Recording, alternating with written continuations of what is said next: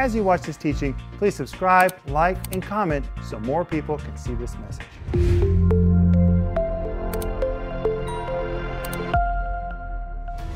Stay tuned for a teaching you can trust, a message that will inspire, strengthen, and equip you with vital insights and understanding from the Word of God. Here is Rick.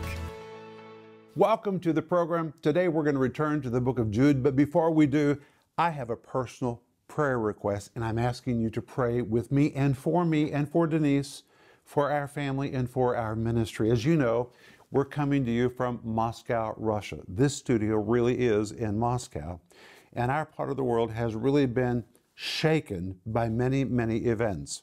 And we're navigating very turbulent times, but we're anointed to do it.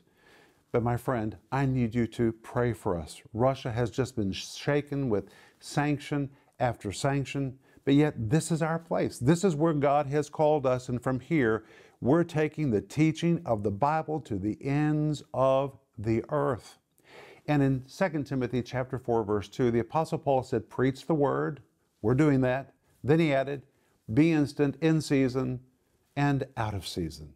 Amazingly, those words, be instant, are a military term that commanded soldiers to stay at their post. Denise and I, our sons, our ministry, we're staying at our post. We know this is our place of assignment. But then Paul added, be instant in season and out of season. The words in season is actually the Greek word akairos, which means when times are good. But the word out of season means when times are bad, which means we're to stay at our post regardless of the weather, regardless of the atmosphere. If we know where God has called us, we're to stay there, and we're to do what we've been charged to do. And that's what I'm doing. That's what Denise and our sons and our team are doing. But I'm asking you to pray for us, because right now we're really navigating very turbulent times. And so it's unusual for me to ask you to pray for us like this. But my friend, I'm telling you, we really need your prayers, and we need wisdom from above. And we have it because we're promised the mind of Christ in Philippians chapter 2, and we're anointed because the same anointing that is upon Jesus is upon us. And we as a family and as a ministry, we're really anointed for where we are and for what we're doing. But we're going to preach the word regardless of what's going on around us. And that's why we're going to continue today in the book of Jude. But we're offering you a brand new series this week, brand new, just starting today, called Mockers in the Last Days. The subtitle says, what the Bible says about mockers in the last days and how to stand strong against a tide of negative voices. And of course, it comes with a wonderful study guide so that you can read it while you get the teaching down deep inside you. And we're also offering you today for free today only, my book, which is called Last Days Survival Guide, a scriptural handbook to prepare you for these perilous times. We're living in treacherous, perilous times, but if we'll pay attention to what the Bible has told us about these times, we'll be equipped to sail through these turbulent waters. That applies to me and that applies to you. But today, we want to give this to you as our gift. Just reach out to us right now, give us a call or go online. And by the way, at the end of the program today, my announcer is going to tell you how you can get all of these materials. But today, I want you to reach for your Bible. We always use the Bible in this program. We preach the Word. We stay at our post in season and out of season. And today, that's what we're doing. And we're going to return to the book of Jude. And I'm going to read to you today a few verses from the RIV. You say, well, what is the RIV? Well, let me read to you directly from my notes so you'll understand what is the RIV. The RIV is an abbreviation for the Renner Interpretive Version, and here's what it is. The RIV is a conceptual interpretation of the New Testament that draws on concepts in the Greek language and brings them into the text in a contemporary way to provide a broader comprehension of what is being communicated through Scripture. To be clear, the RIV is not meant to be viewed as a word-for-word translation, but should be viewed as a conceptual interpretation of the Greek text. And today we're going to begin in verse 3. I'm going to read you the RIV. And I want you to remember that Jude had the intention to write an epistle about salvation and all the benefits of salvation. He was so excited to do it because Jesus was his half-brother, his elder brother, who died on the cross, who was raised from the dead to purchase all these benefits for us. And Jude really wanted to write about what Jesus purchased for us. But when he was getting ready to write his epistle, he suddenly received the second letter of Peter and read chapter 2 and chapter 3 and was so deeply moved by what Peter wrote about false teachers and false teachers who were covertly working their way into the church that Jude said, hey, I'm going to scrap my plans to write about the benefits of salvation, and I'm going to address what Peter addressed, and I'm going to build on top of it. So now that leads us to the RIV of Jude, verse 3, which says, Beloved, I call you that because it's the only word I know to express how deeply I love and cherish you. I fully intended to write to you about our mutually shared salvation, and I was really eager to write about this exciting subject, ready to engage all of my creative abilities to dive deep into all the benefits that our salvation entails. But as I was about to get started, I found myself gripped with a sense of urgency and a deeply felt need to address another subject that came to my attention. I felt someone needed to come alongside the troops, to urge them to hold their head high, to throw their shoulders back, and if needed, to look the enemy eyeball to eyeball and to earnestly contend for the faith because it is under assault. God entrusted the faith to us once and for all and expects us to guard it and maintain its integrity in the same form it was in when it was delivered to us. And God has given us the responsibility to impart it to others in the same form as it was when we received it. Then the RIV of verse 4 says, But unfortunately, we are now confronted with a certain category of individuals who have clandestinely, almost like a stealth operation, craftily wormed their way right into the middle of our ranks. Long ago it was foretold and written in advance that a day would come when such individuals would show up. But in the end, heaven's court will issue a damning verdict of judgment and condemnation on them due to their activities. I'm talking about people who were once reverent and God-fearing, but now they've lost their fear of God.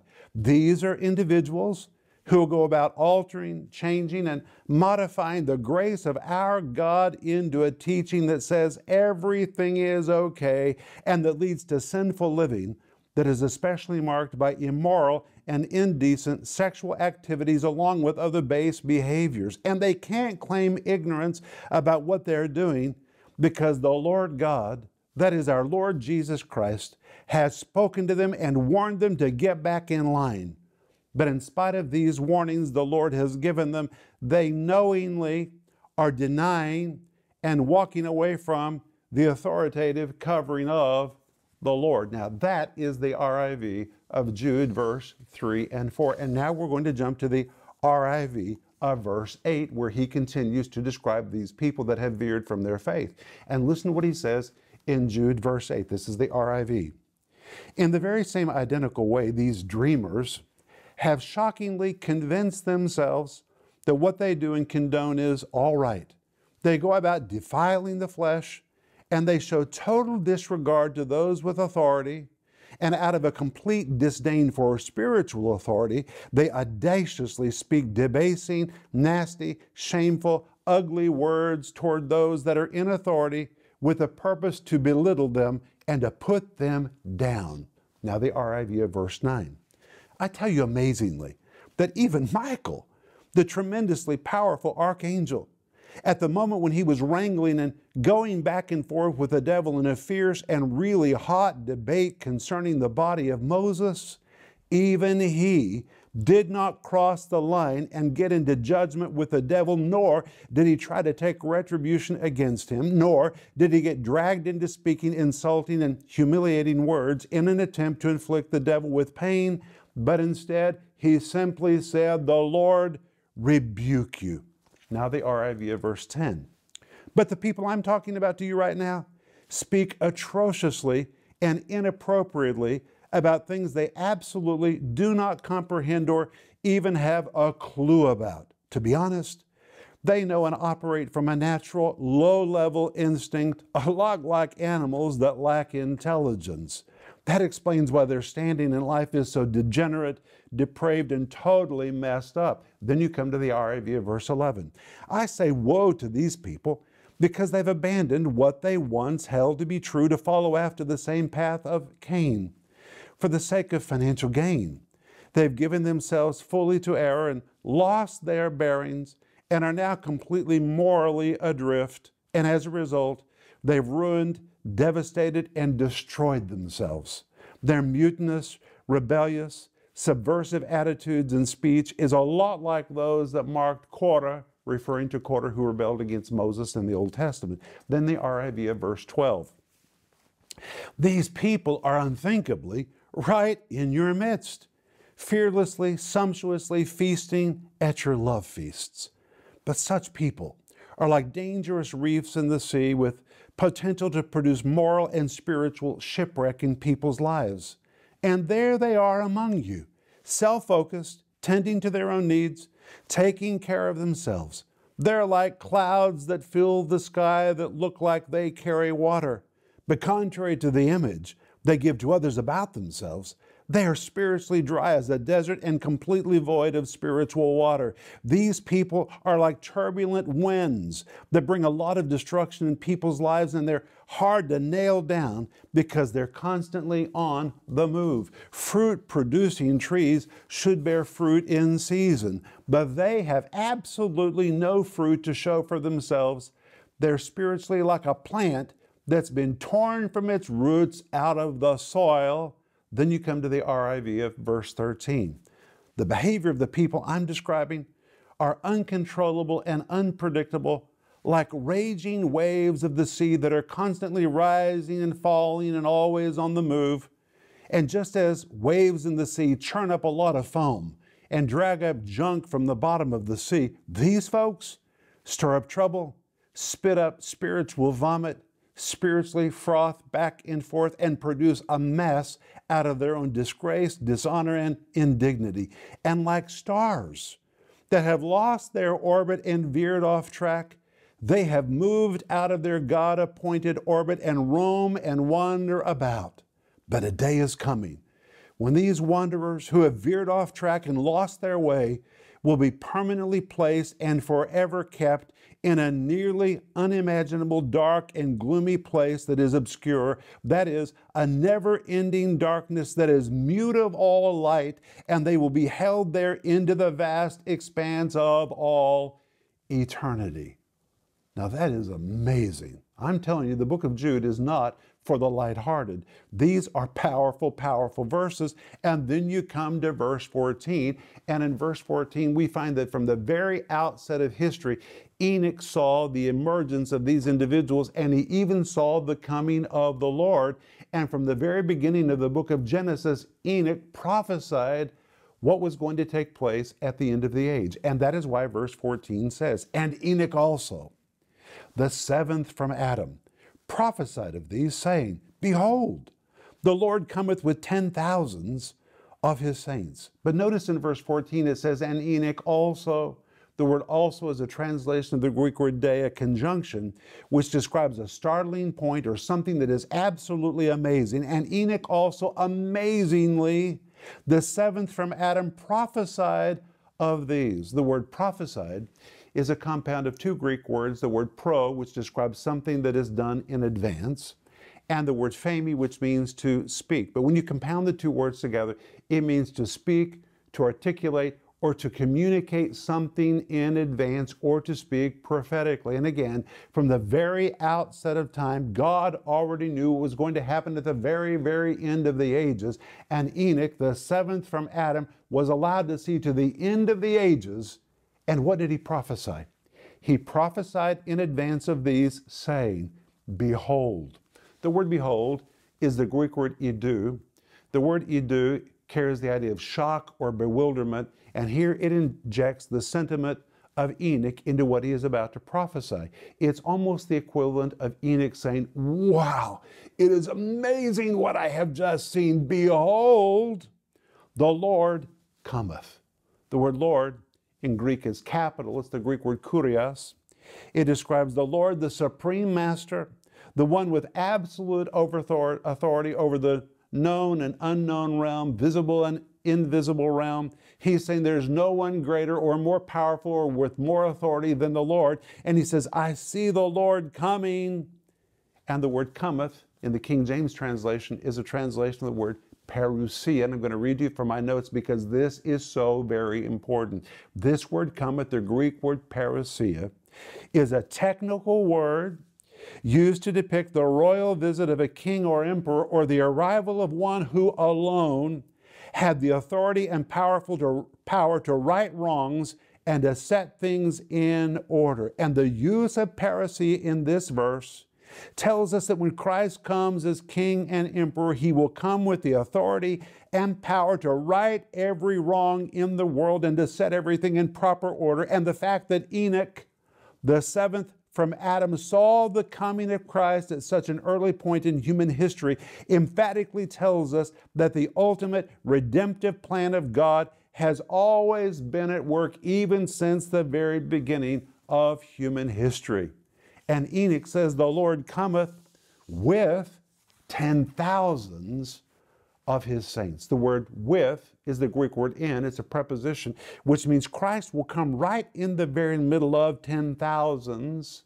10,000s, the Greek word murios, it describes 10,000s or an innumerable company of his saints. The word saints describes those that have been washed in the blood of the Lamb, those that are indwelt by the Holy Spirit. And when Jesus comes in his second advent, he's going to come with an innumerable company of saints.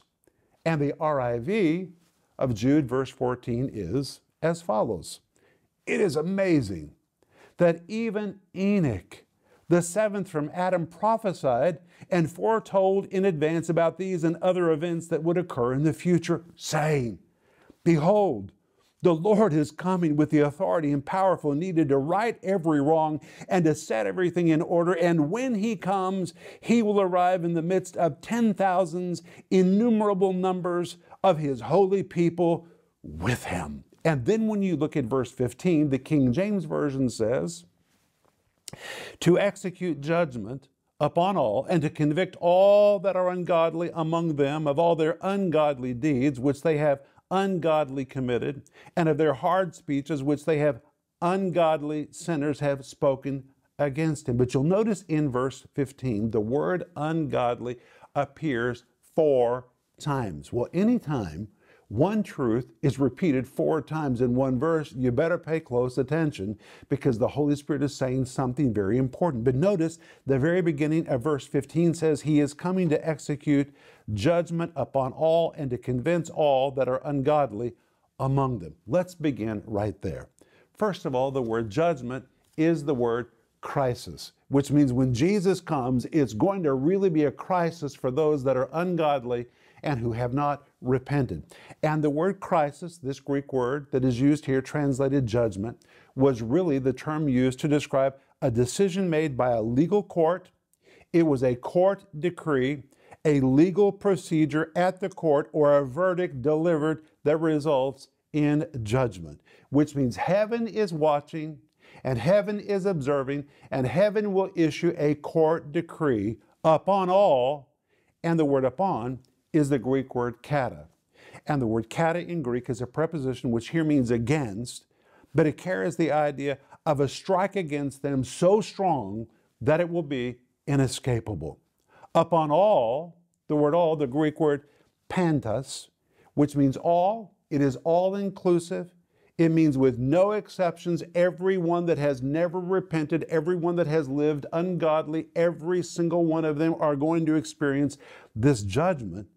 And the Bible goes on to say, and he's coming to convince all that are ungodly among them. And the word convince is another legal term.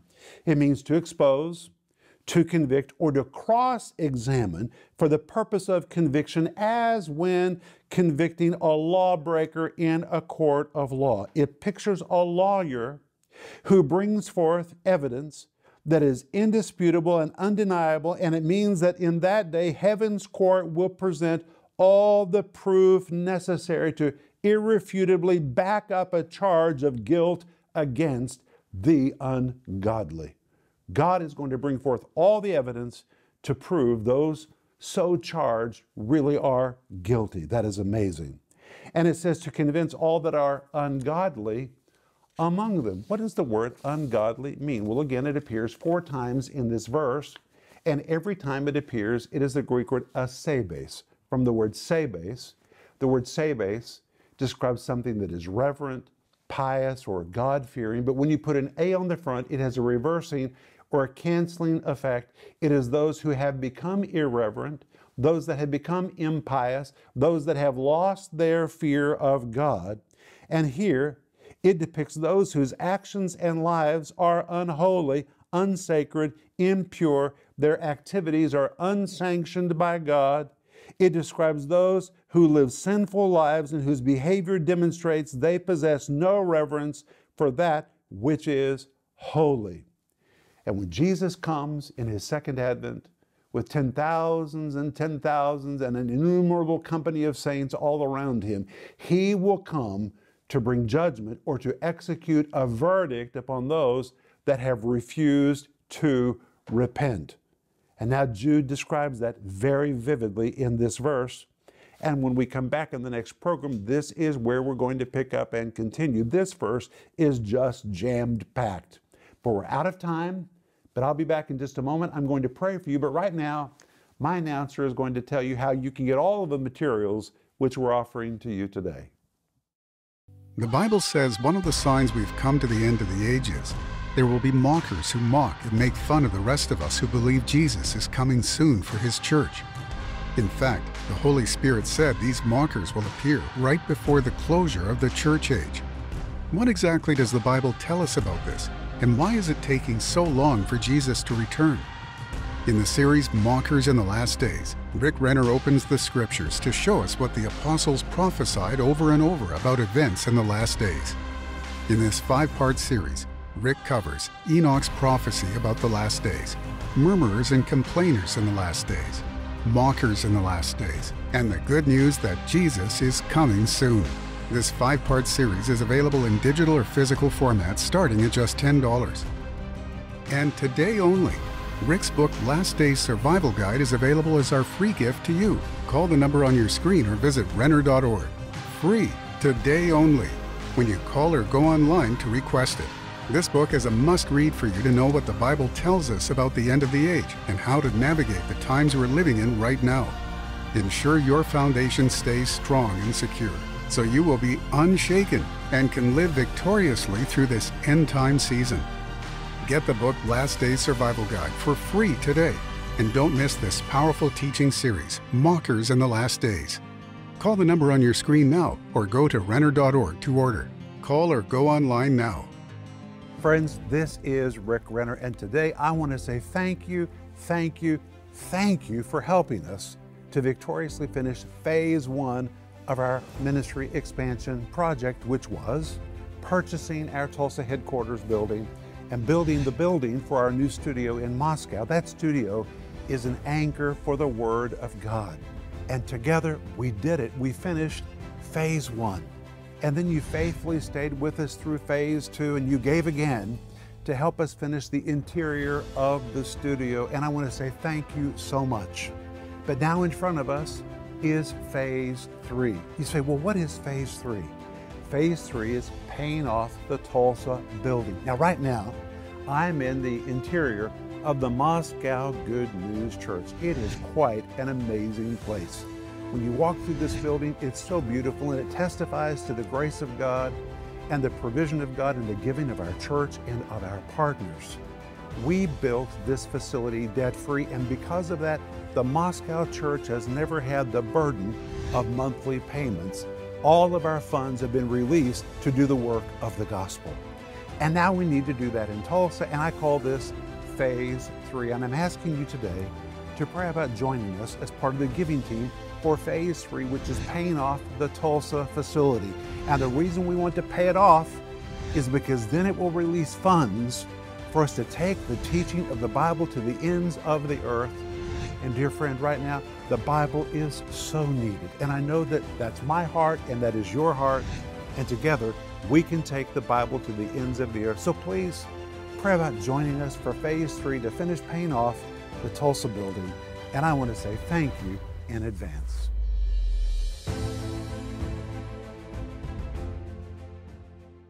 I want to thank you for being with me today. And if you're a partner with our ministry, thank you for being a partner with our ministry. Together, we are making a difference in people's lives. Proverbs 10:21 says, "The lips of the righteous feed many." Our lips are righteous. Your lips are righteous. And together, we're feeding many people the Word of God through this program. And we're feeding them the Word of God all over the world. I wish you could see the list of the nations that are tuning in to receive the verse-by-verse teaching of the Bible on this program. It is amazing. And my friend, as a partner, you are a part of that because you're putting fuel in the tank to make it happen. And if you're not a partner, please pray about becoming a partner with our ministry. You can become a partner by going online or by giving us a call. A partner is anyone who regularly financially supports our ministry. And the moment you become a partner, we're going to send you Denise's book called The Gift of Forgiveness, which is our gift to anyone that becomes a partner, and my book called Life in the Combat Zone, which is dedicated to partners. We'll get these right to you, and we'll welcome you into our partner family. And this week, we're offering you a brand new series, which is called Mockers in the Last Days. What the Bible says about mockers in the last days and how to stand strong against a tide of negative voices is 5 parts. It comes in multiple formats, and it comes with a study guide.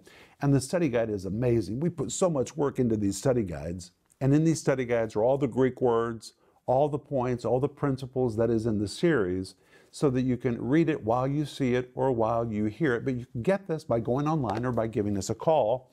And today only, we're offering you for free my book called Last Days Survival Guide. There on the cover is a picture of boots and a Bible. This is the end time season, my friends, and we need to grab our boots and grab our Bible and get ready to march through these last days. And we can do it in victory because we have the power and the anointing of the Holy Ghost, and we have the Bible in our hearts and in our hands.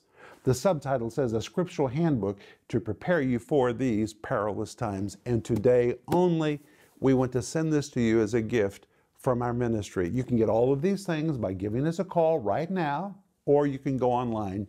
And please remember to let us know how to pray for you. When you reach out to this ministry, you don't get away from us without really being prayed for. So call us or send us your email. And the moment we hear from you, we're going to really release our faith for Jesus to do something magnificent for you.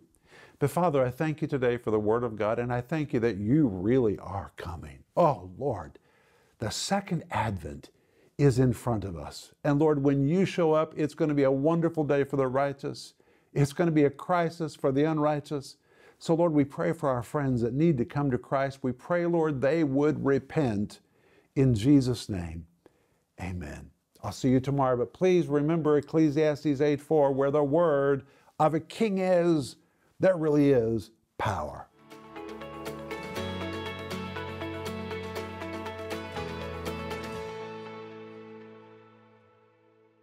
If you enjoyed that teaching, please like, subscribe, and comment so more people can see it.